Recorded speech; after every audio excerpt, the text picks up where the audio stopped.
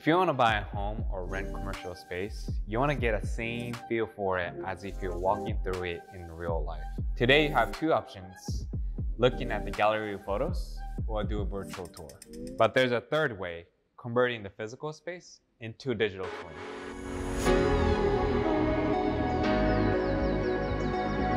I'll show you how using a smartphone with a LiDAR sensor. All you have to do is point the camera at a space and start. And you'll see the application will start to scan the room, and you go up and down, moving around the room to scan the entire area.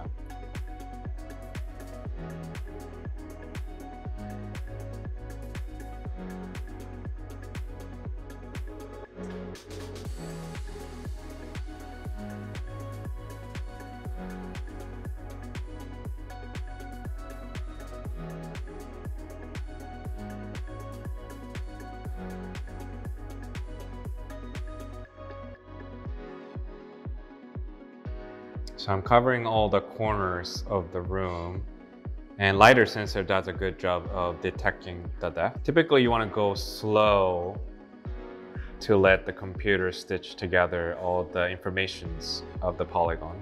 And does a pretty good job covering all the areas.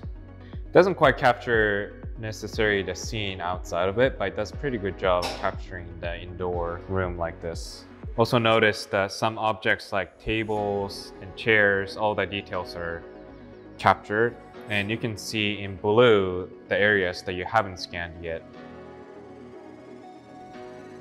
What's interesting is that you can also cover the ceiling area, so you get the idea of how tall the building is. Okay, I'm back to the original point, and our scanning is complete. So I'm just gonna stop the scanning process. And then you get the preview of the scan location. And right now it doesn't look like anything, but it just shows you metadata of what you captured. Then I have to process it, and this is gonna take a few minutes to process, and we'll show you when the result is ready to show. Now that the scanning is complete, we're gonna take this into Spatial.io so you can walk through it. I am on Spatial.io. I'm going to create new space. Click upload custom space, and the space that we captured from my phone using LiDAR sensor is going to be available as exported file, which is free. Select this poly.glb. It's going to upload this GLB file to the cloud into Spatial.io. And you can see that the room that I was just scanning is right in front of us. My avatar is a little bit bigger than life size, so I'm going to adjust the scale a little bit. There you go, my avatar is adjusted more true to size. Now I can actually walk around the space, even jump onto the table. I can use keyboard, I can use mouse. I can even actually pair this with my headset and have way more immersive feeling and navigate using my controller. I can actually zoom into my avatar and get the first person view, which actually gives a great scale understanding of the room. And I can walk around here and say, okay, maybe this trash bin or the counter is waste level.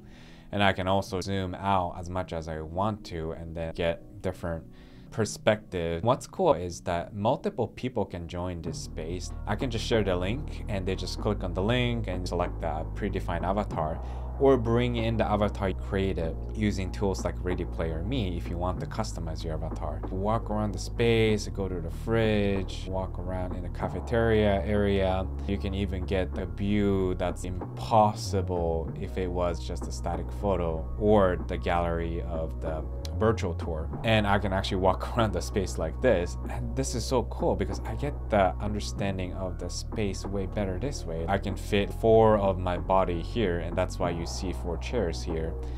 I can see that window here is maybe my arm's length because I can literally see with the scale of my avatar instead of just looking at the static photo or the virtual tour, which is often distorted, and I don't know, is it bigger than my body size or smaller? And I can adjust my avatar size to fit. So if you have a bigger or smaller body, you will be able to, within some restrictions, see how this works out. It's also a nice way to work with your client. Let's say you're a real estate agent, you want to show the commercial space like this in our office in Bellevue.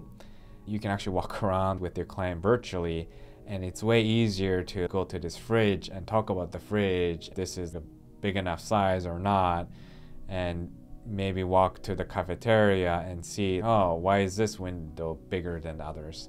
It's way easier to point and gather at a place to talk about a space instead of screen share, flipping through photos. Even with the virtual tour, it takes many clicks to get to the screen. It's often jittery moving around the screen rapidly.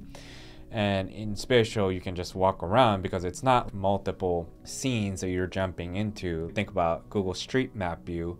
You have to zoom in, but this is a continuous 3D model space, as if you had a CAD designer design the model. They'll give you a space to walk in. And you might notice the texture is not so great in this space, right? This is not Spatial IO. This is Polycam using my iPhone 13 Pro, what you expect to get with the level of technology we have. This is just recorded using my iPhone, and I just handheld the phone. That's not a very stable way to capture high quality footage, right?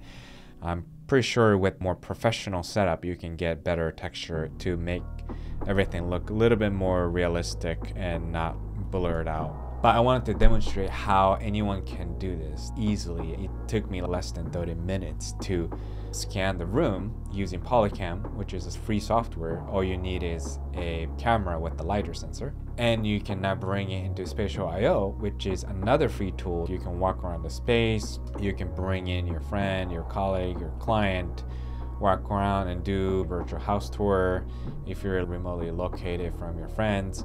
Maybe scan the wedding venue or something and do the rehearsal remotely for people flying in and cannot attend until the day of the wedding. This is just one of many problems that can be solved using latest technology combined with different tools, and often already available to you that you just don't know about. If you want more content like this, follow me on LinkedIn, YouTube, TikTok, because I will be producing more content like this, where it helps you understand how technologies can solve your problem, whether it's a personal, family, or business problem. I'd love to chat with you on how to solve problems you have using the available technologies. I hope to see you next time.